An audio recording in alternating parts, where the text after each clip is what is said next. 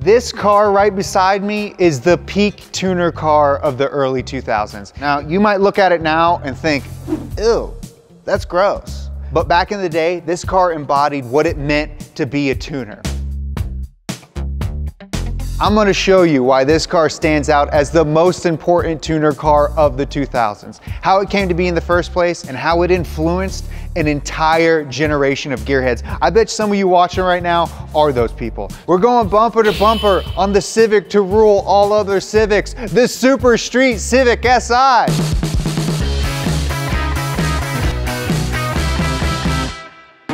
Thanks to Ridge for sponsoring this episode of Bumper to Bumper.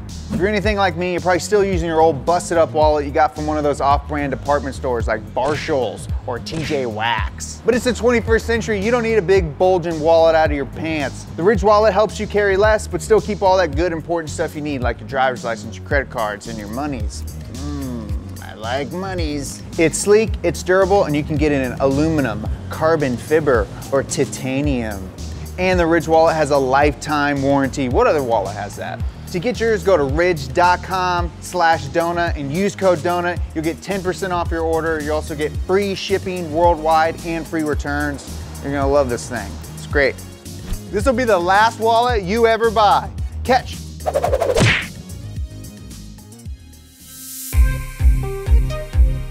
Now, the first thing I want to talk about is this right here. Super Street. Now, if you don't know what Super Street is, it's a magazine publication. And if your car was featured on the cover of Super Street magazine, people knew you meant business and you had the tastiest of cars. It's kind of similar to how if your car is featured on Bumper to Bumper, you're crushing it too. Now, the reason this car has Super Street on the window is not because it was featured on the magazine, it's because Super Street actually built it. So why don't we pop open that hood and see what's going on in that engine bay.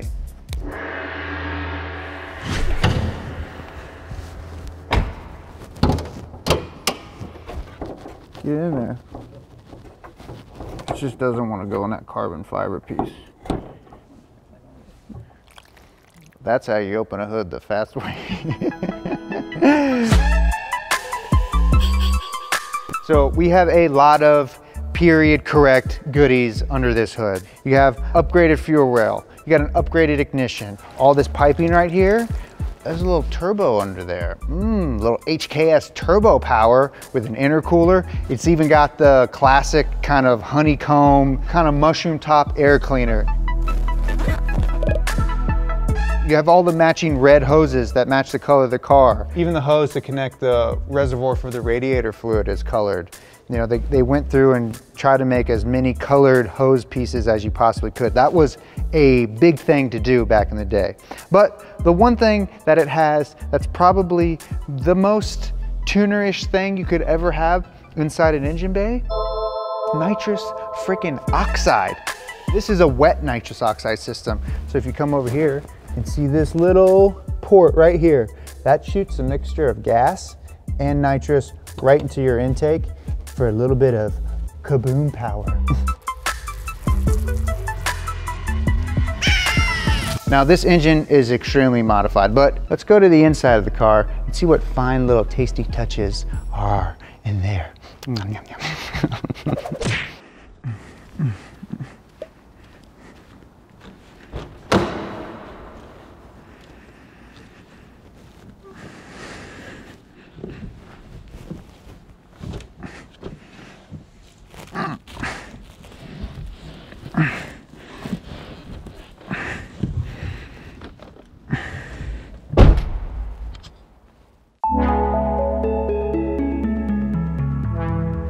Okay, now the first thing when you get in this car, it's super tight. I'm like a 32, 33 inch waist, I think.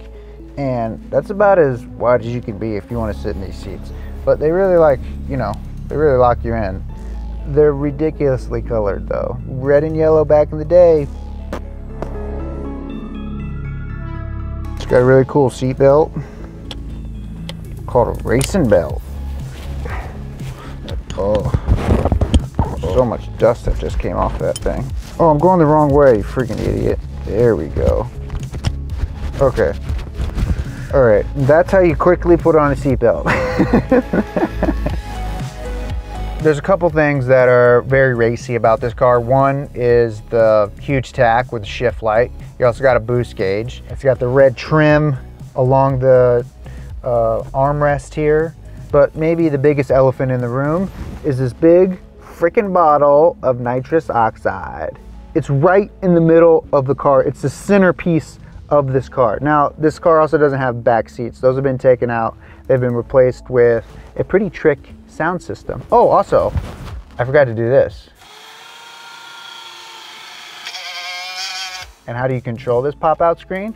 Oh, well, only the coolest way that you used to be able to control a screen, and that's with freaking joystick remotes.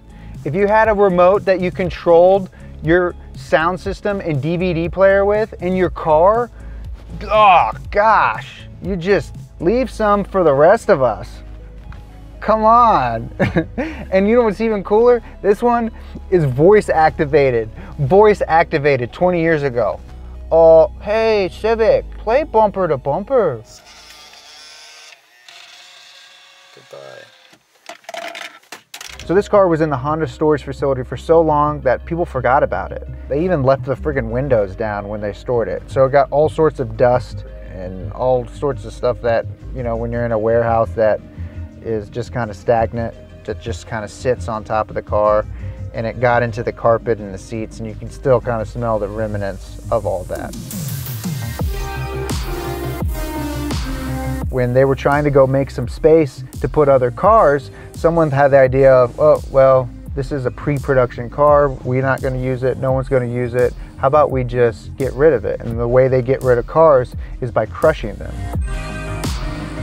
Luckily, there was a guy by the name of Bruce Garfield, and he knew the important history of this car and knew that it wasn't a pre-production car. It had the title. So this car was on its way to the crusher, mere minutes away from getting smashed into one cube of red and yellow metal. And Bruce found the title and showed them that it wasn't a pre-production car, that it had a lot of significance. So thanks, Bruce, for saving this car.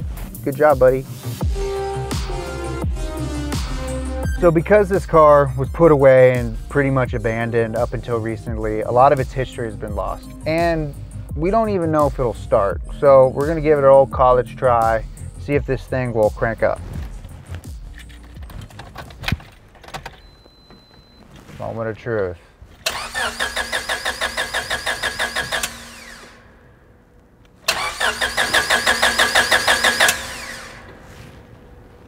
Dear Civic tuning gods of the 2000s, please, we ask thee that you'll inject some sweet, yummy, ethanol-free gasoline that's been sitting in the lines for the last 20 years into the fuel rail, into the cylinder, and then that those sweet spark plugs will spark up that air-fuel mixture, and this thing will puff out some sweet CO2 emissions right into this enclosed space.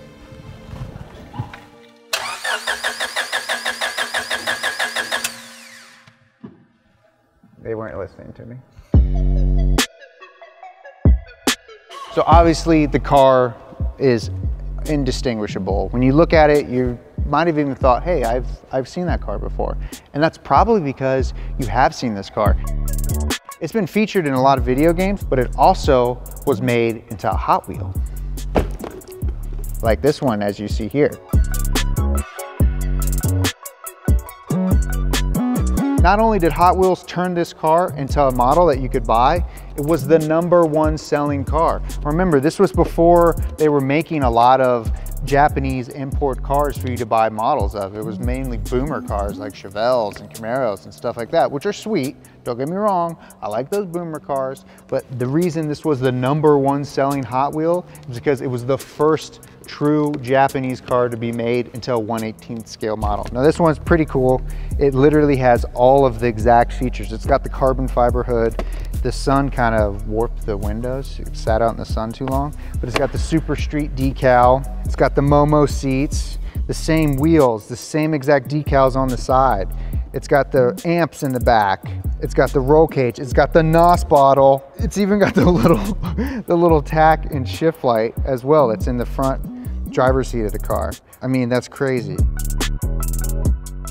They also made a 1/64 scale, the little mini guys, which are just as fun. Max, the director of the show, actually bought one. It's right here.